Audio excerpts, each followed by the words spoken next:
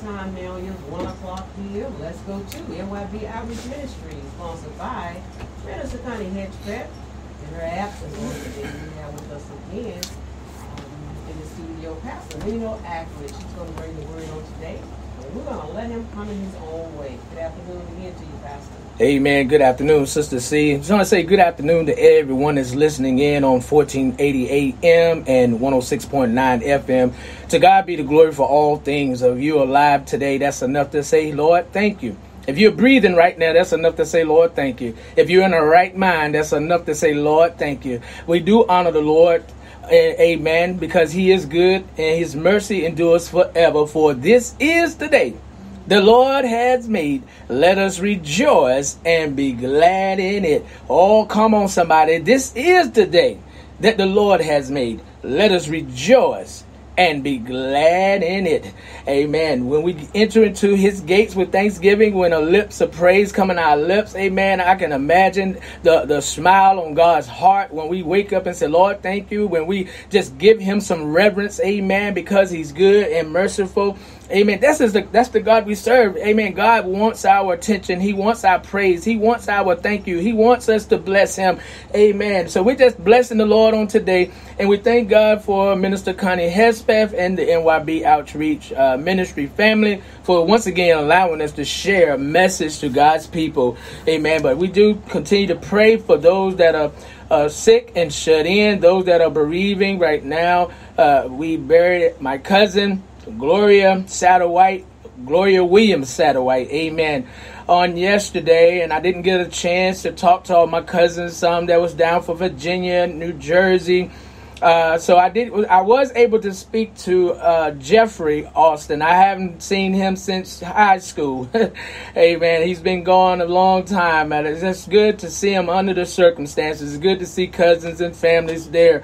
A lot of different families was represented on yesterday. The Collins, and of course the Satterwhite, the Williams, and the Wardreds, and many others was there.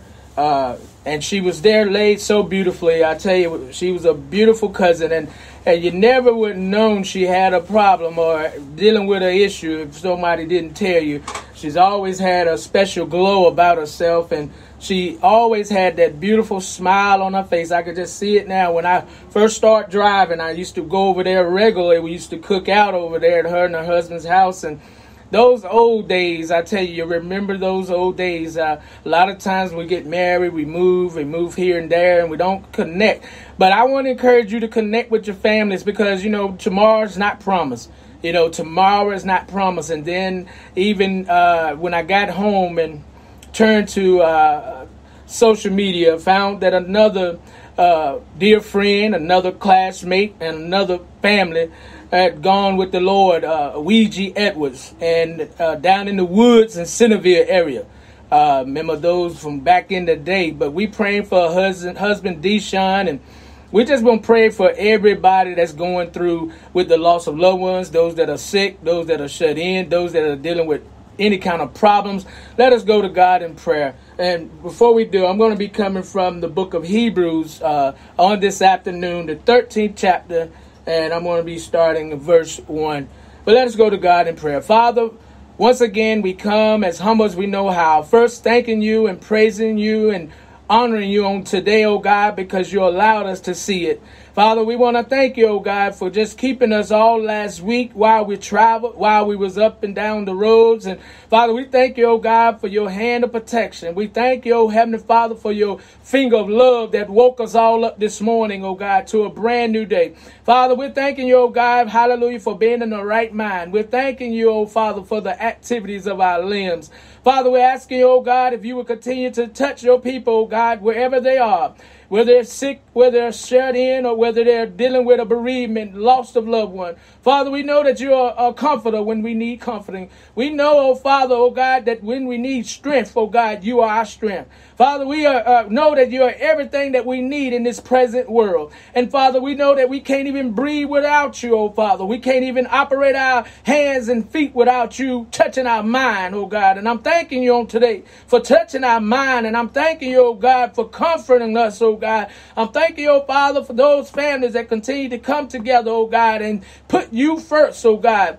Put you in the middle of every family, God. I'm thanking you on today for it. Father, I'm thanking you, oh God, hallelujah, oh God, that we're able to have clothes on our back today. Father, I'm thanking you, oh Father, for thy word that's going to come forth, oh God, that will bless the brokenhearted, oh God, and lift them up in the name of Jesus. Father, I'm thanking you for the word because your word corrects us when we're wrong. I'm thanking you, oh Father, that your word is a lamp unto our feet and a light unto our pathway. I'm thanking you on today for your mercy. But God, we're thanking you for your son's sacrifice. We thank you for the blood of Christ.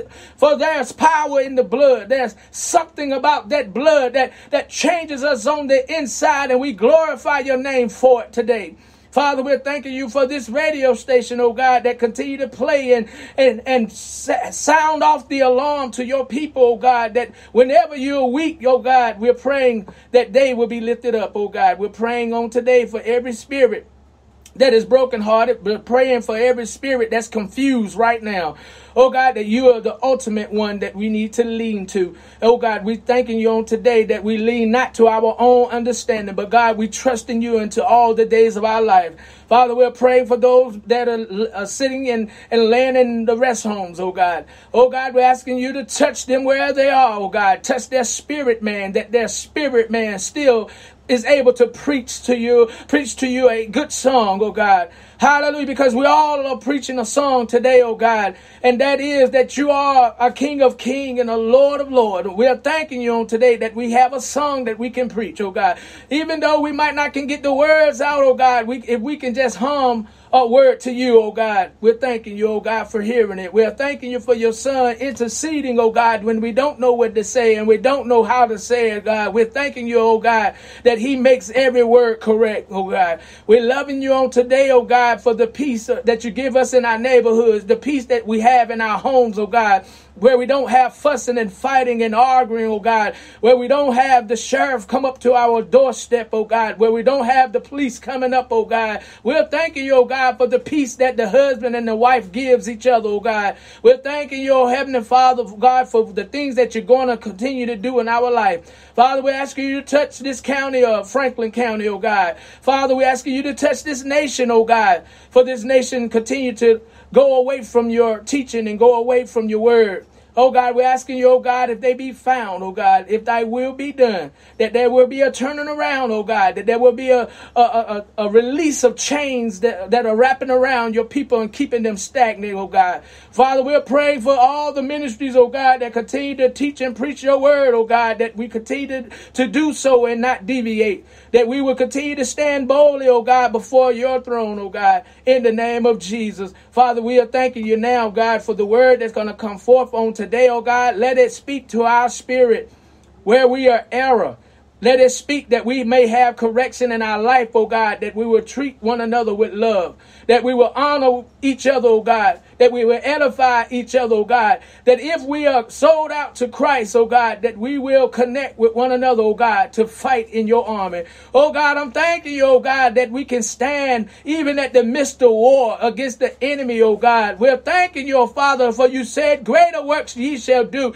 Oh God, we're thanking you for giving us the power to tread over scorpions, oh God. We're thanking you, oh God, that we have power over the enemy, oh God, that we can say, get thee behind me, Satan. Oh God, we are thanking you on today, oh God, for giving us all that we need, oh God, while we are journeying here on earth. Now, Father, we ask you to bless every leader, oh God, those that continue to push even through their ailments, oh God. We're asking you to bless those senior preachers, oh God, those senior pastors, oh God, that might have disabilities or ailments, oh God, but thanking you, oh God, that their spirits still have fire. Oh God, we're thanking you for that fire of the Holy Ghost, oh God, that only you can give.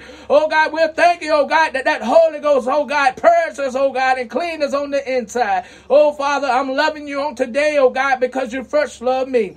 And Lord, oh God, I thank you for your son, Jesus Christ, the one that bled and died for all that will believe. We're thanking you, oh Father, that in this season, that those that going to believe, those that want more, are going to come into the house and learn.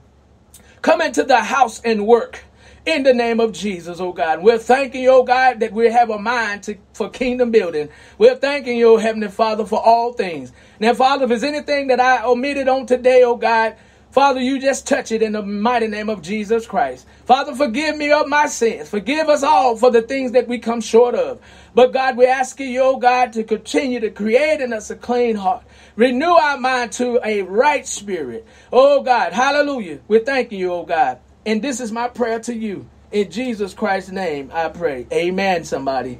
Amen, somebody. Amen. You're sitting there on your couch, just wave your hand. If you're laying in the bed, listen to this radio, just put your hands up to the heavens. Amen. And say, Lord, thank you. Amen. It could have been another way, but since you're still here, you might not be able to walk, but your spirit's still running. Still running for Jesus. And that's what you ought to get joy about right there. Amen. That even if I can't move as fast as I used to move, I'm thanking the Lord that I'm able to move as quick as I am at my age. Oh, that's enough to shout glory right there. Amen. We're coming from the book of Hebrews, the 13th chapter, and I want to talk with you for a little bit on the subject of, is the love of Christ in us? And that's a question we ought to ask ourselves when look in the mirror. Let me look in the mirror, Nino. Is the love of Christ in us? That's the message today. Are we truly loving our brothers and sisters as Christ have loved us? You can jot that question down. Are you really loving your neighbor as thyself? Are you really loving people, hallelujah, beyond? Are you loving people, amen, like Christ loved us? That's the question. Are we really, truly loving people? Or do we only love our four no more? Do we only love the ones that we grew up with? Do we only love the ones that come to the family reunion? Or do we love the one that might speak another language? Do we love others that might look different than we do? Do we really have the love of Christ? And that's what we should be asking. Are we truly loving our brothers and sisters as Christ has loved us? It doesn't matter what nationality you are, nor the color of your skin. Are we showing the love of God towards one another? These are questions that we should be asking ourselves, regardless of what church you go to. Do I love my neighbor as myself? And the neighbor is not just talking about the one that's next door to you, the one that you can walk to the next door over the grass to. No, it's talking about the one that live in the bottom, the one that stay on the hill, the one that might live in Franklinton, the one that might live in Durham, the one that might live in Chapel Hill, the one that might be in Israel. Come on, somebody. The one that might be in Africa. Those are your neighbors too. Do I love my neighbors as myself, or do I hate people? Come on, we ought to be getting real with ourselves. Do we go to church just because it's Sunday, or do we want to get more of God? Do we want to understand what God desires of us, or do we just want to go because it's Sunday or out of tradition? But we ought to be loving people not because of the color of their skin, but because they are God's creation, and because I love myself, I'm going to love somebody else. Come on, somebody. I know we might not have no amens today, but if you're in your couch, you ought to say amen. You might be driving down the road. You ought to shout glory. Amen. Because God don't look at our skin. My God, so many people are so confused today to think that this skin color is something so great. But God don't look at that, because guess what? Every sand in the sea might have a different shade. Oh, my God. But the one thing that God cares about is our soul. He cares about your spirit. And whether we got the spirit of Christ, and if we don't have the spirit of Christ, he must have a spirit of something else. And, but I choose to have the spirit of Christ on this afternoon. To love people, amen, beyond, hallelujah, my ability to love. That means, in other words, that even when people come against me, even when people give me that stare, I got to love them beyond their facial expression. I got to love them as Christ loved us. Come on. If any man or woman living on this earth say that they love God but hate you because of what you look like, I'm here to let you know they are simply a liar. Oh, they don't like to be called a liar, but they are lying. Even if they are not telling a lie as we would say, but if you are sitting around hating people because of what they look like, because of what they got and don't have, because they might have not went to college or whatever you decide in your mind why you don't like them, amen, then you have to check yourself in your own mirror. Go into the bathroom and turn the light on and look at you. Do I love beyond my measure of my feeling? Amen. Because some people get caught up in their feeling. I'm going to hate you because of the news. I'm going to hate you because of what I heard. Instead of going on the Spirit of Christ and loving people in spite of what you see, but the way you feel in your spirit. Come on. Amen. A lot of times, we know that we can't judge a book by its cover all the time, even though there's sometimes we can judge a book by its cover. Amen. We can call a spade when it's talking like talking crazy and looking crazy and acting crazy and doing all types of evil things. Yeah, we can identify that the cover of the book is true, but every book, you can't believe every book and count every book by its cover. Every once in a while, you got to read the pages. Come on, somebody. Because nowadays, they got a big headline. Nowadays, they got a catchy slogan. But guess what? When you begin to read, it's far off from that which they gave you the advertisement for. Oh, but let me continue. So the first thing that Hebrews starts off with in verse 1 is, let brotherly love continue. You see, let brotherly love continue. It's something about continuing to love. And brotherly love is not just talking about your siblings. It's talking about those that are not related to you. Because in essence, we all are related if we really look at it. If we really look at it, we ain't got but one mother, and that mother is Eve. For the Bible says she is the mother of all creation. Come on, somebody. Amen. And since she's the mother of all creation, every color under the rainbow comes out of that same womb at the beginning. Oh my God. So we are thankful today. Yes, you are my brother, even if you speak another tongue, even if you speak a language that I can't even understand, you still my brother, my sister. Amen. And this is what we're saying today. Let brotherly love continue. Amen. We have to let love endure. We have to allow love to go beyond our own household and flow to other nations, amen, of people as well. Glory to God. For Proverbs say in chapter 10 and verse 12, hatred stirreth up strife. Hatred. Some people are so hateful. We're talking about love today, but some people are just so hateful. You can't be around them because they always call us in commotion. They always got something that they're trying to destroy. They're always trying to bring up division. The Bible says in Proverbs 10 and 12, hatred stirs up strife. But then it said love covers all sin. This is the Bible speaking to us today. Love covers all sin. Because if you have enough love, then we won't have war in our streets. If you have love, you won't take your brother's life over $1. If you have love, come on somebody, you won't try to take somebody down. You don't rejoice when somebody going through, but your love have compassion, and your love have pity on those that are poor. Hallelujah. That you want to help them come up out of that ground. Come on somebody, amen. So let's go back to Hebrews 13 and 2. Be not forgetful. Amen. Do not be forgetful to entertain strangers. In other words, don't forget to be kind and compassionate to people that you don't know. Amen. Because the Bible says, for thereby some have been entertained angels of the unawares. Amen. Some have been entertained angels unaware. In other words, we might be amongst angels and not even knowing that we are doing so. We ride by and we don't even see if we can help, or sometimes, sometimes we looking and we keep on going when the Spirit done told you to stop. The Spirit done told you to roll down the window and bless somebody today. But you neglect and ignored the Spirit that was speaking to your heart. Amen. And you rolled on why. And that's why the Spirit done whipped you all the way home. And you said, Lord, I know I should have rolled down my window. I should have did this. I should have did that. But you looking at the outside, and instead of looking at the spirit of the need of the person. Come on, somebody. We have overlooked the outward appearance of strangers that we cross paths with every day, and they could be angels unawares.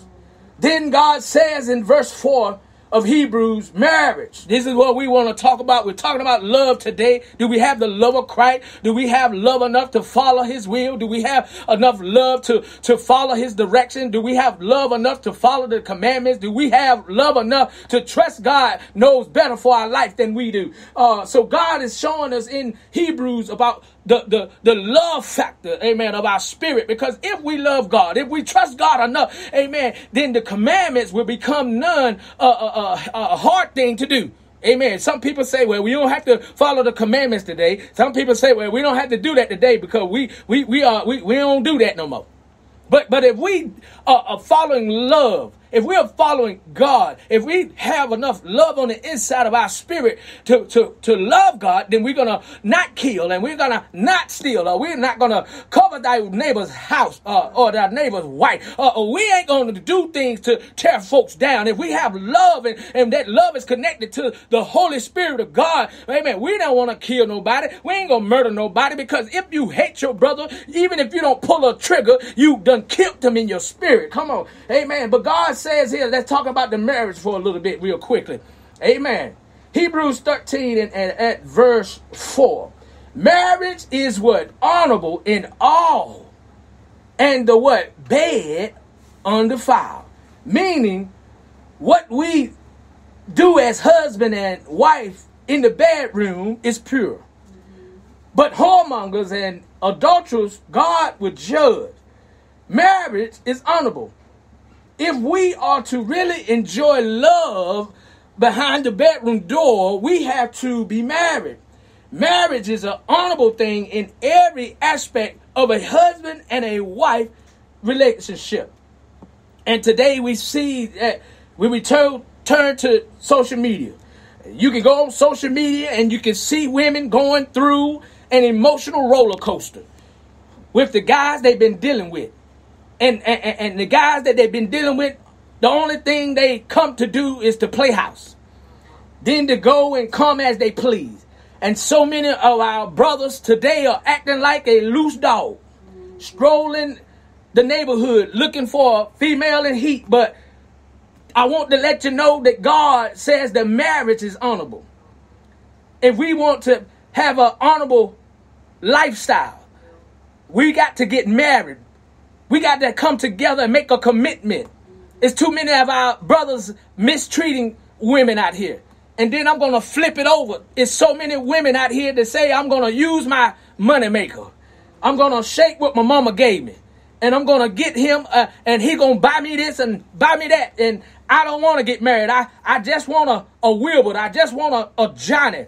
I just want to call Tyrone, but I don't want to marry Tyrone. God is not honoring that, and this is why we see that so many young people continue to struggle and have all of these setbacks and have all of these things that come up in their life. It seems that they can't get ahead. It seems like they're always going through it. It's because they've started off in a wrong way. Amen. But we want to understand, brothers, you can't keep going around town acting like a dog in heat. Come on, somebody. They're going to the next house down the block and this house down the street. God said the marriage is honorable. And when you are married, anything can go down between the husband and wife. But let's continue the word, because I want to get you to understand that the Bible helps us to grow more in God. The Bible shows us when we are wrong. The Bible teaches us the things that we should be doing better. Amen. Our old people used to say, yes, you're going to fall down. You might even make some mistakes, but guess what? Don't keep falling down in the same old mud puddle. Amen. It says here that we're going to let your conversations be without covetousness. In other words, let your desires be your own and not the desires of others. Or let your heart speak and nobody else is speaking. This is where we got to get to in our walk with God. And be content with such things as ye have. For he has said, I will never leave you nor forsake you. You might be out here really struggling hard, but don't let nobody convince you to go out here and rob and steal just to get ahead. Because when you rob and steal, God don't bless that. In other words, you are cursed with a curse because you are taken from somebody else, amen, where you could have gotten it yourself. You could have waited on God, but you didn't want to wait on God. You didn't want to go down on your knees. You didn't want to build up your faith, but you wanted to get it right then. And somebody came up with a crazy idea on how to swindle somebody else out of their hard-earned money. And this is why people can't get ahead, because they are swindling folk, amen, and there is no love in that. And there's no love in their heart. A person that go around here and continue to create businesses that steal the community blind and suck all of the poor money, is no love in that. Amen. Everybody think it's love going to those sweepstakes, boy. They go up there and they'll stay all night long. And then when you tell somebody to come to church, well, they sitting there for 35 minutes. They done sat in there too long. We got to begin to have love about what God is showing us and why we are here. Everybody have a purpose in this earth. A lot of times we don't even know our purpose. Sometimes we don't even know which way we're supposed to turn. Sometimes we don't even know what is our mission. Amen. But if we get in God, hallelujah. Come on, somebody. Really get in God. We love him, and then he will speak to you and tell you your purpose. There's many things that we have to do on this earth. Amen. There are some worshipers. There are some prayer warriors. Amen. There are some ushers on the floor. There are some singers in the choir stand. Everybody has gifts. Amen. What gifts are you using today? Are you using your gift for love, or you using your gift to get what you want?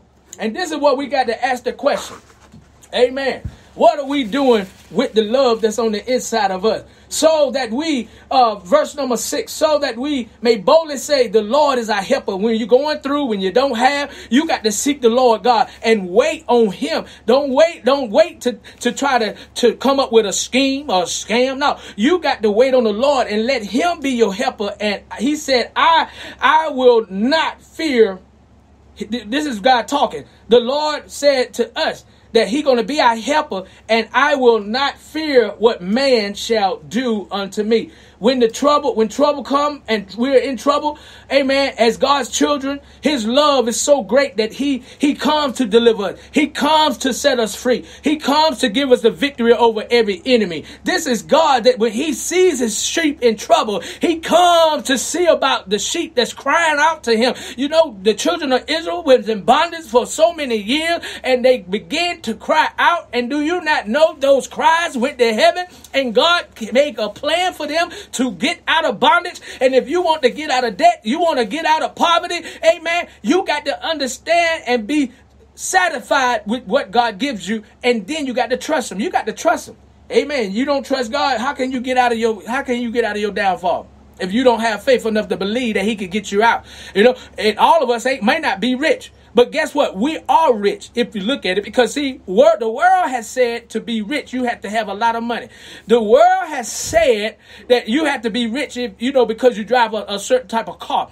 The world said you're rich because you have to have so many different degrees and you got it going on. You the CEO. Now, the richness of God is unlimited things. Amen. It's good health. It's a generation of children that continue to have generation of children to be blessed by the Lord God, that regardless of my educational background, he has enough in me, amen, that I can walk through that door and get whatever I need. That's the faith that I have in God. And God is no respecter of person. And I love him because he first loved me. I love him because, yes, I might have not finished college, but he continued to open doors for me. Amen. You might have not finished high school, but look at how God bless you. Amen. Some people quit high school, dropped out, had a change in their life. God done touched them. Now they're the CEO of their own business. Come on, somebody. It can happen. There was a man, I'm getting ready to go. There was a man named Mr. Dudley down in Greensboro, down in the Greensboro, Gifford County, Dudley's Cosmetology. And he had a 4th grade education. And this man was a multi-millionaire. And don't you tell me that God can't do it. I don't care about the PhD. Amen. I serve a God that allowed the PhD. Come on, somebody. And that same God that allowed that brother or that sister to get that doctorate degree is the same God that can give you anything. hallelujah, you desire, if you trust in him, if you believe in him, if you would turn away from your wicked ways, you seek him first, glory to God, he gonna add everything unto you, because he loves us enough. He sent his son Jesus to die for a world, to bring us back to himself. But glory be to God, the tomb couldn't hold him. Glory to God, the grave couldn't keep him. Oh my God, he took back the keys and said, Satan, you have no more rule over this world. I'm taking it back for my people. And this is enough to shout glory, that when you have a turnaround, when you accept Christ, amen, as your personal savior, he is the difference maker in your life. Hallelujah. He opened up your eyes, and the old things become of the past. But behold, the new things all become new in your life. Amen. New understanding, new blessings, new courage. Amen. New power. Amen. Because every time we look now, the more we travel, the more God gives us power. Because when we get to a new level, there's a new devil. And those devils out there don't want to see you grow. They don't want to see you excel. They don't want to see you be the beauty of the Lord. But they want to come and conquer you. They want to try to come and sabotage you. But glory be to God, what God has for you, hallelujah, can no man take away. Whatever door he opened for you, can't no man open nor close. But what God has for me is for me. And I thank God right there. We got to have love. If you want a bigger blessing, then you better start loving bigger. Amen, somebody. Come on, somebody. That's for somebody today. But we just thank and praise God for the word on today. We hope that something in this message bless you. Amen. Is the love of Christ in us. God bless you. And join us again right here on Friday for your Average Ministry, sponsored by Minister